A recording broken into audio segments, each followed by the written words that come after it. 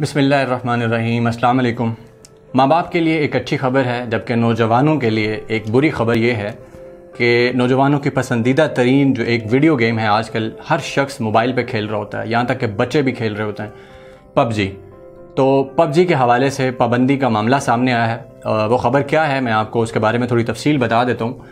PUBG की वजह से बहुत सारे बच्चों ने ख़ुदकुशियाँ की हैं। गुज़श्ता 5 दिन के अंदर लाहौर के अंदर सिर्फ 2 ख़ुदकुशियाँ हो गई हैं, और इसके अलावा भारत के अंदर भी ख़ुदकुशियाँ हुई हैं इसके हवाले से, और इंटरनेशनली भी ख़ुदकुशियाँ हुई हैं। जैसे इससे पहले एक ब्लू व्हेल नामी गेम आई थी, तो उसके ऊपर भी हुआ था, तो उस पर पाबंदी के मामले में बहुत सारा इशू मचा था।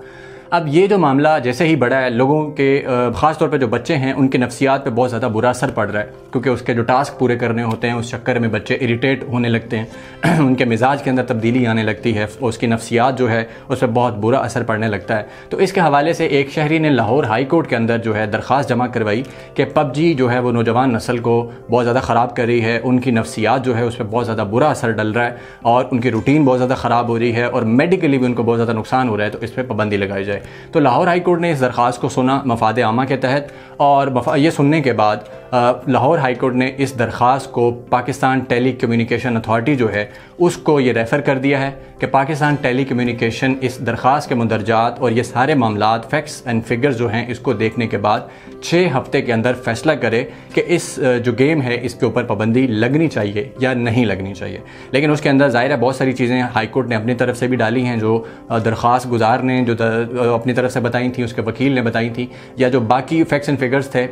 खित्ते के हवाले से, लोगों की नफ्सियात के हवाले से, डॉक्टर्स का जो पॉइंट ऑफ व्यू था तो वो भी इसमें शामिल था। तो गालिब इम्कान ये है कि पीटीए की तरफ से जो डायरेक्शन आएगी तो वो इस पर पाबंदी की सूरत में सामने आएगी। अच्छा, ये मामला सिर्फ यहीं तक नहीं रुका। उसके बाद जब ये लाहौर में जो 2 ख़ुदकुशियाँ हुई हैं, 2 नौजवानों ने ख़ुदकुशियाँ की हैं, तो उसके बाद CCPO लाहौर उन्होंने पाकिस्तान टेली कम्युनिकेशन अथॉरिटी जो है उसको लेटर लिख दिया है, और उन्होंने भी यही मुतालबा किया है कि जो पबजी है इसकी वजह से बच्चे फ्रस्ट्रेशन का शिकार हो रहे हैं, उन पर बहुत ज़्यादा बुरे असरात पड़ रहे हैं, उनके नफ्सियात का मसला आ रहा है, उनके मेडिकल हेल्थ जो है उनका मसला आ रहा है, और इसके अलावा उनकी जो एजुकेशन है उसको भी बहुत ज़्यादा नुकसान पहुँच रहा है। तो ये जो गेम है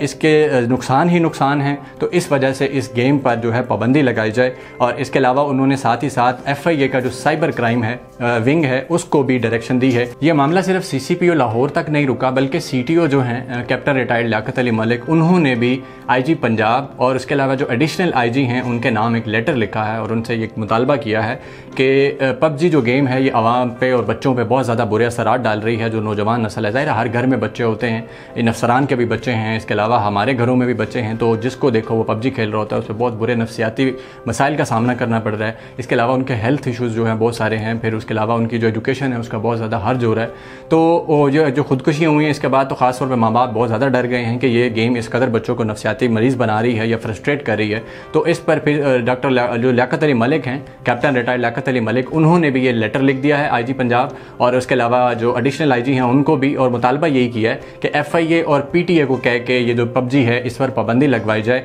तो अब ये लग ये रहा है कि जिस कदर बड़े लेवल पे ये दरख्वास्तें सामने आ रही हैं कि हाई कोर्ट ने भी इस पर डायरेक्शन दे दी है FIA को और PTA को, और इसके अलावा CCPO लाहौर और उसके बाद CTO जो हैं उन्होंने भी ये लेटर जो हैं लिख दिए हैं। तो अब ये गालिब गुमान यही किया जा रहा है कि आने वाले दिनों में बहुत जल्द ये खबर सामने आएगी कि पबजी जो है उसको पाकिस्तान में बैन कर दिया गया है, क्योंकि उसमें मुतालबा ये किया गया है कि पबजी को ना सिर्फ वैसे बैन किया जाए बल्कि इसको प्ले स्टोर जो है उससे हटवाने का जो है वो भी मुतालबा किया जाए। अब प्ले स्टोर से इसको हटाया जाता है कि नहीं, ये तो प्ले स्टोर वाले डिसाइड करेंगे। अलबत्ता पाकिस्तान के अंदर जो है इस पर जब बैन किया जाएगा इसको, तो पाकिस्तान के अंदर प्ले स्टोर पर मुमकिन है ये उसके बाद दस्तयाब ना हो। तो जहाँ ये माँ बाप के लिए खुशखबरी है, तो वहीं ये बच्चों के लिए, नौजवानों के लिए जो पबजी के बहुत ज़्यादा शौकीन हैं, तो उनके लिए एक अफसोसनाक या एक परेशान खबर भी हो सकती है। जिस तरह इससे पहले टिकटॉक पर पाबंदी के हवाले से खबर आई थी, तो बहुत सारे लोग जो थे वो इस पर परेशान हो गए थे कि लो जी टिकटॉक हमारे पास एक इंटरटेनमेंट का ज़रिया है, तो अब उसके बाद हमारा क्या होगा। नाज़रीन, ये वो मालूमात थी जो मैंने आप तक पहुँचाई। अगर आपको पसंद आई हो तो हमारे चैनल को लाइक कीजिए, सब्सक्राइब कीजिए, वीडियो को शेयर कीजिए ताकि हमारी सपोर्ट हो सके।